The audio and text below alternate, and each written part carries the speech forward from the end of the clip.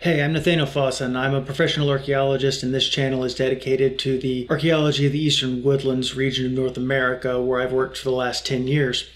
Today I want to talk about a couple of sites that I excavated way back in my early fieldwork days in northwest Arkansas. I got out here in August of 2015, and at the time we were calling these sites the Spring Creek sites, but they've since been renamed. They're being called the Hudson sites in most of the literature now. We were sent here to excavate because of some highway construction that was going through in the area. And I don't know if the reports that my supervisors wrote for those projects are available to the public, but a summary of that work has been put into a chapter in this book here. It's in chapter 17, and I'll leave a link to that book down in the description of this video.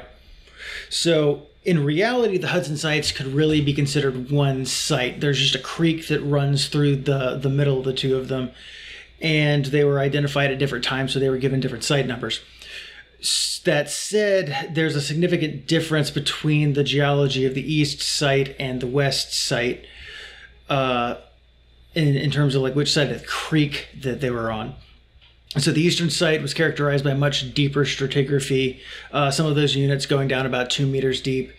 And the other side, the west side, was much more shallow, heavily eroded, lots of gravel throughout. I should also mention that the creek runs through what appears to be a sinkhole upstream of the site, which creates a kind of a pool that is useful for people if they want to well, it's useful for collecting water or washing material, or it also probably attracted useful game animals. So a lot of like geologic and geographical utility to this site in general. So the Hudson sites are what we call multi-component, which means that they contain material from several different time periods. On the east side, where we've got the deep stratigraphy, on top we have this plow zone that was about 25 centimeters thick, and then that's followed by a middle woodland and late Archaic period component. And there we were getting point types like Gary's and Snyder's and King's Corner Notched. And below that, to about 90 centimeters, we had mostly sterile water deposited soil, so not a whole lot of artifacts. And at the bottom of this kind of sterile layer, we started to get a what they called a veneer of middle Archaic Calf Creek horizon material. And this is the real meat of the site, and that Calf Creek horizon goes from about 90 down to about 180, 190 centimeters, so almost 2 meters deep. There was also a good bit of early Archaic material, including Jakey and rice-lobed point types, and there's also a Dalton component, which is over 10,500 years old, but these were all out of original context. They had been displaced by erosion. So for this video, I'm going to focus on the middle Archaic material, since that's the most robust, undisturbed data set from the Hudson sites. The name Calf Creek can mean a couple of different things. Calf Creek, we could be talking on a really narrow level. It's a very specific spear point type.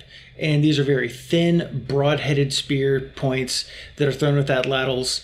And they have these deep basal notches that, classically speaking, create a square stem with a barb on either side. And this material is generally heat treated to improve the manufacturing process. It makes it easier to dry flakes off.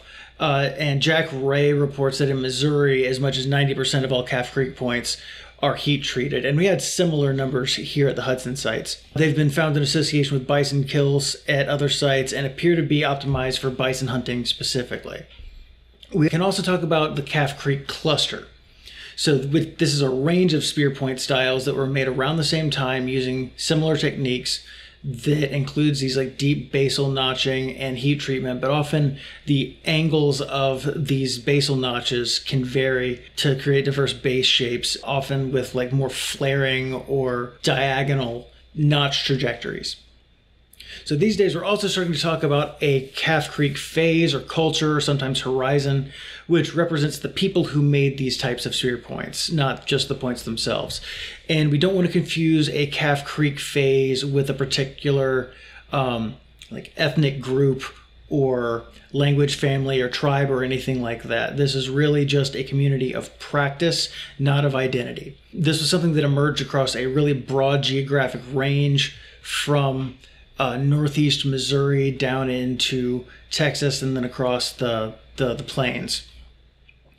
And this happened during a period called the hypsothermal, which I've talked about in some of my other videos, which is a warmer, arid period that lasted for several thousand years. But the Calf Creek seems to emerge right around that like 6,000 year time range, which was the onset of a cooler period within the hypsothermal. And there are several proxies that indicate that this cooler episode was more favorable to bison population. So the bison population started to expand from the northwest into this region. And as these bison became more numerous, hunting strategies started to reflect that newly abundant resource. All right, so getting back to the Hudson sites specifically, we found a lot, not just the points themselves, but also several cluster features, which I'll talk about in more detail in a minute. But the classic Calf Creek point has a very square stem with deep, straight basal notches. But at Hudson, we saw a really wide range of variation on this theme. So this often included curving notch patterns that created expanding stem shapes, and adding a concavity to the base was also a really common trait here. The production of these notches also follows an unusual pattern. If you're not familiar with how stone spear points and arrowheads are made, check out this video over here. It'll kind of help contextualize this a little bit, and I've got a couple other videos on lithic technology and the kind of flint knapping process that's used to make these. So first, the notches were punched from the base, which created a crescent-shaped flake scar at the end of the notch, and we call this a lunate. But then these notches were widened from the side, which leaves behind a series of parallel flake scars along the side of the stem, which would be especially difficult to do when these barbs were still in place. You can see the difference between a notch with this lateral retouch and one without the lateral retouch on this example, where a practice notch was punched up running through the middle of the stem before it was thrown away. And there isn't any lateral expansion on the scars on this practice notch, but you can see the lateral scarring on the sides of the original stem. And this brings me to another interesting artifact type we found several times that we call practice pieces. The manufacture of these basally notched points requires a lot of skill and practice. And we've recovered bifaces like these here, which have been retouched at several angles that make no functional sense in and of themselves, but they do reflect the need to practice this notching technique. And these kinds of notching practice pieces are reported at other Calf Creek sites across the plains and the Ozarks. And they're essentially a diagnostic element of the Calf Creek lithic technological tradition. Another point type found alongside the Calf Creek points is called the Cossatot River.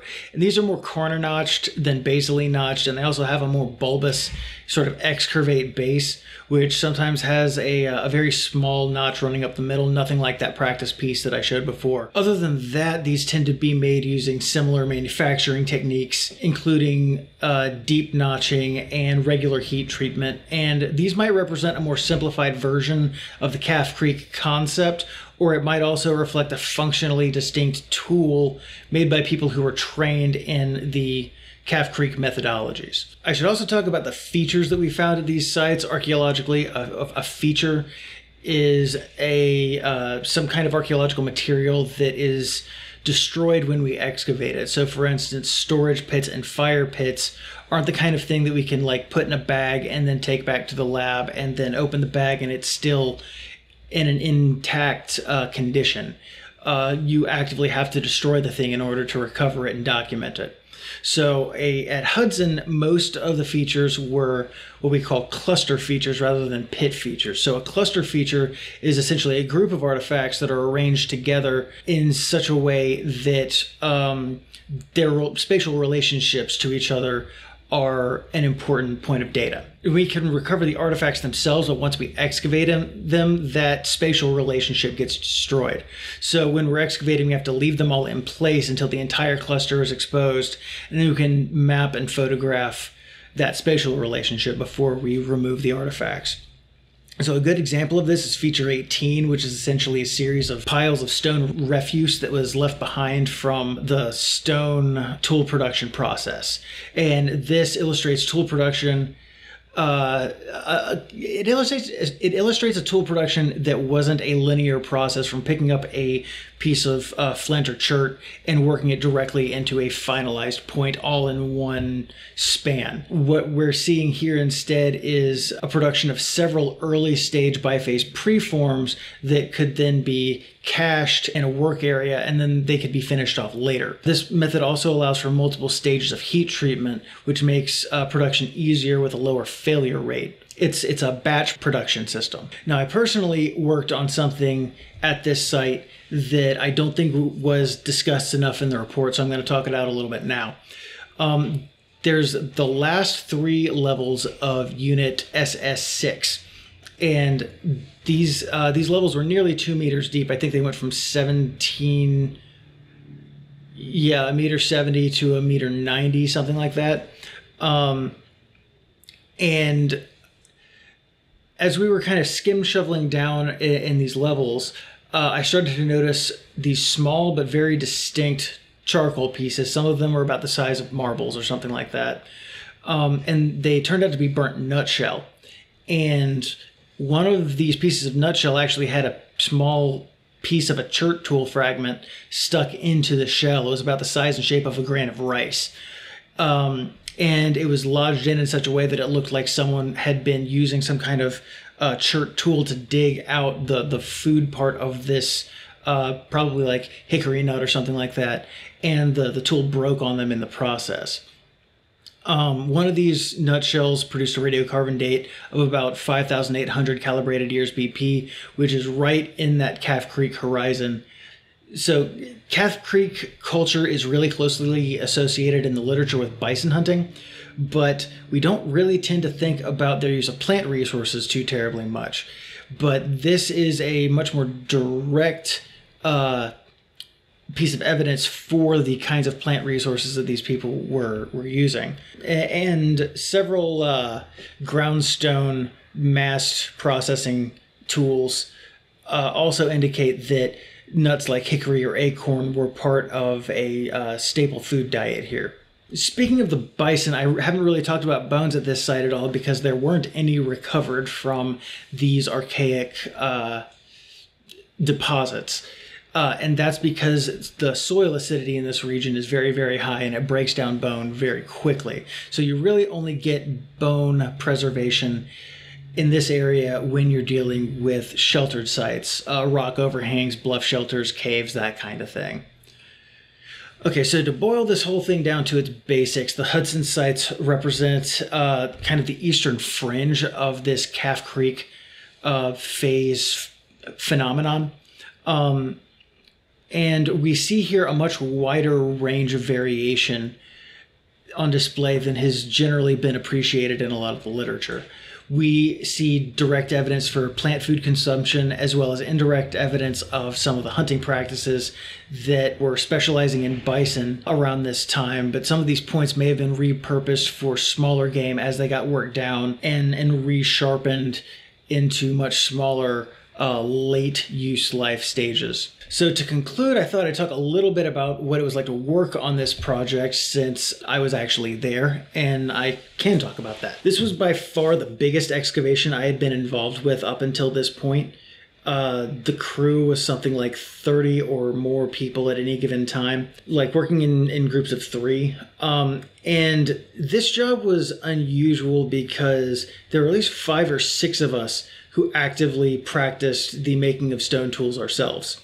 And having that many people with so much insight into the manufacture and utilization of lithic technology was it was an amazing learning experience, because anytime we found anything that was worth talking about, we'd all kind of congregate and talk the piece over. And then after work, we would go out to the hotel parking lot and like practice making points ourselves.